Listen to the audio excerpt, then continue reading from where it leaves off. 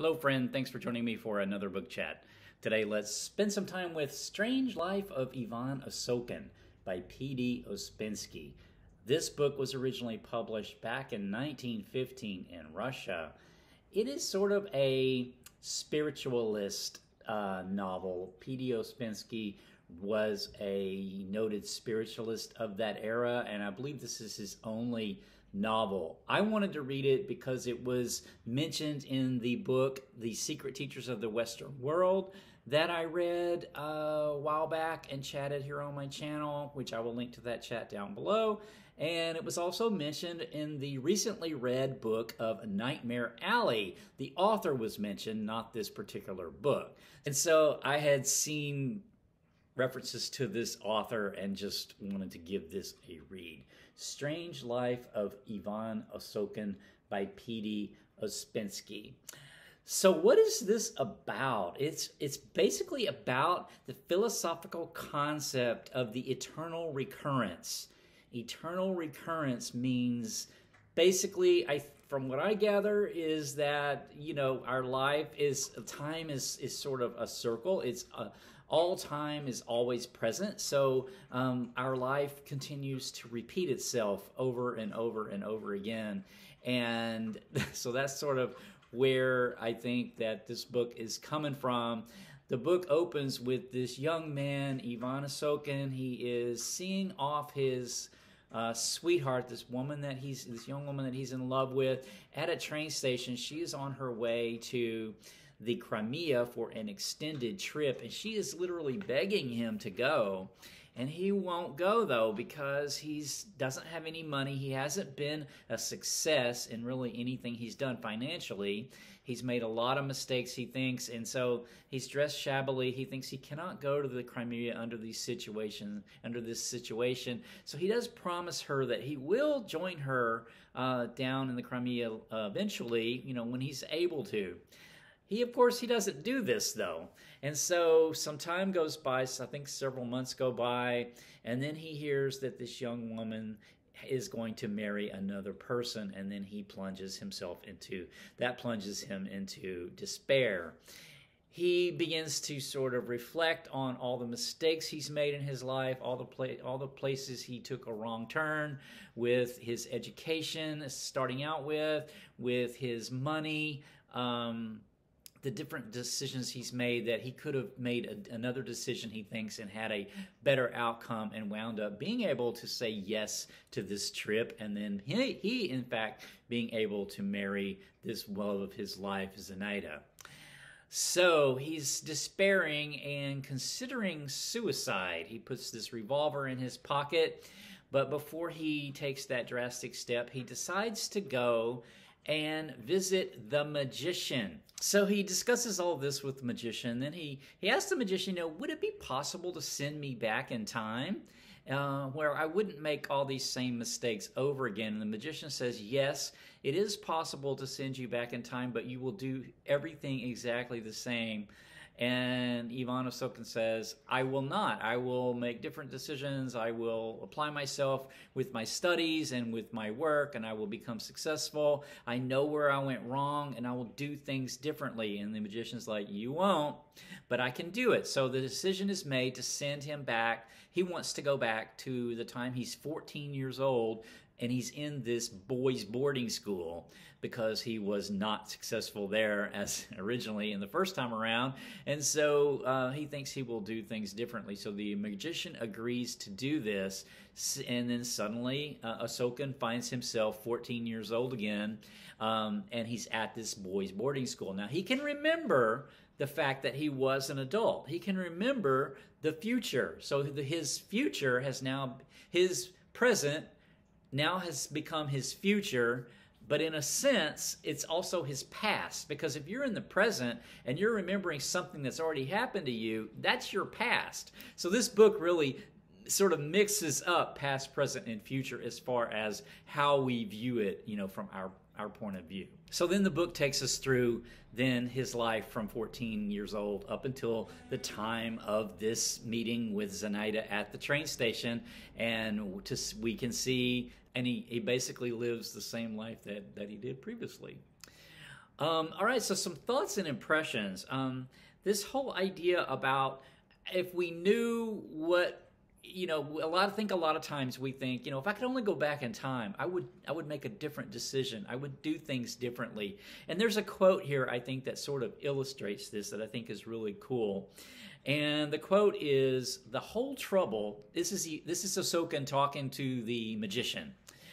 "The whole trouble is that we never know for certain what is coming.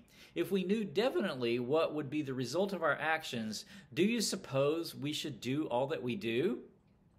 "You always know," says the old man, looking at Osokin.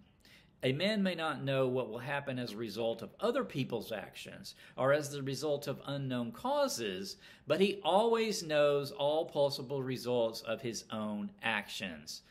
So, I've given this some thought, like, in a way you kind of do, right? You kind of know once you make a decision, you kind of have an idea of what you expect the outcome is going to be. But I thought that was really interesting. And it's really interesting sort of thought experiment.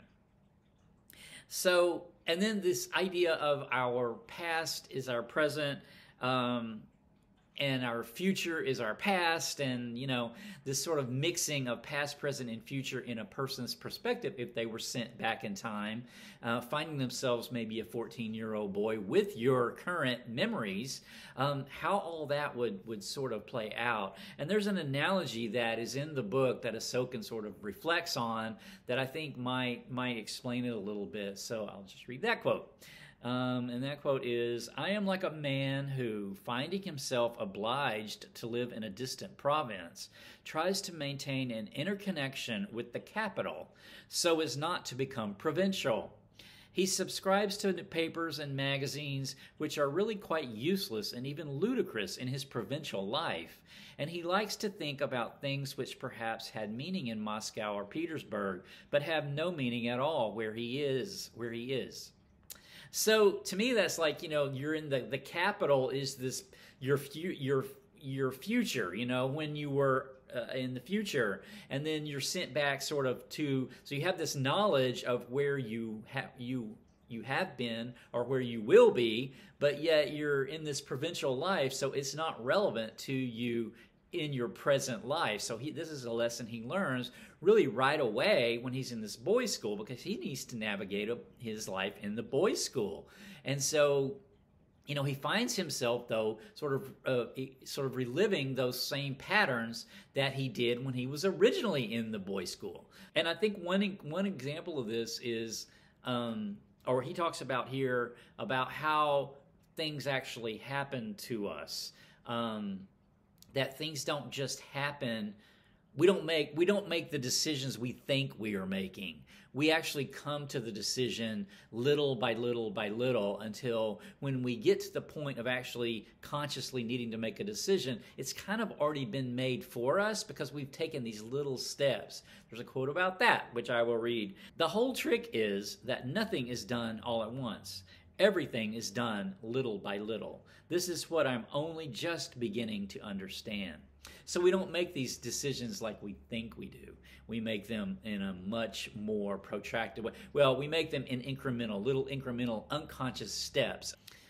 So I think I'll leave the chat with that. This book was really interesting to read from the thought experiment standpoint of the eternal recurrence, what that actually would mean if that were true. We do know that time is not linear like we think it is, like we perceive it to be linear. We know that it is not that way. So whether or not we are reliving the same life over and over again, I don't really know, but it was really interesting to think of our present. We really can only inhabit, I think maybe is my key takeaway from this book. It seems like we can really only inhabit our present.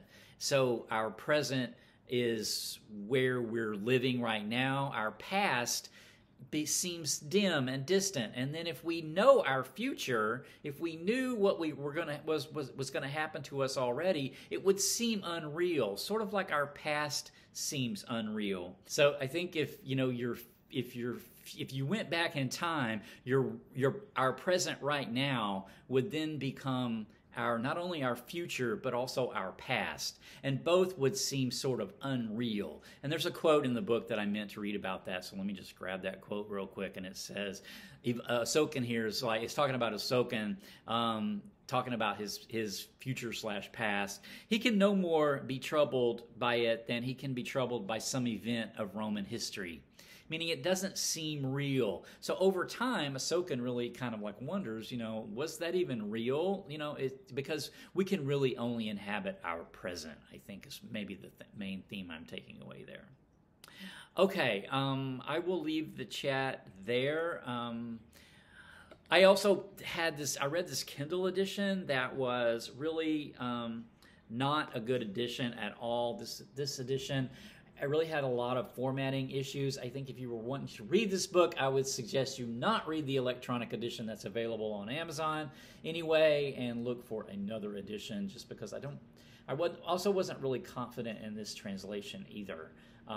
But anyway, Strange Life of Ivan Osokin. I'll leave it with that. My next chat is going to be Middlemarch by George Eliot. I have already finished this, so I should have a chat on it coming up very soon. Until next time, take care.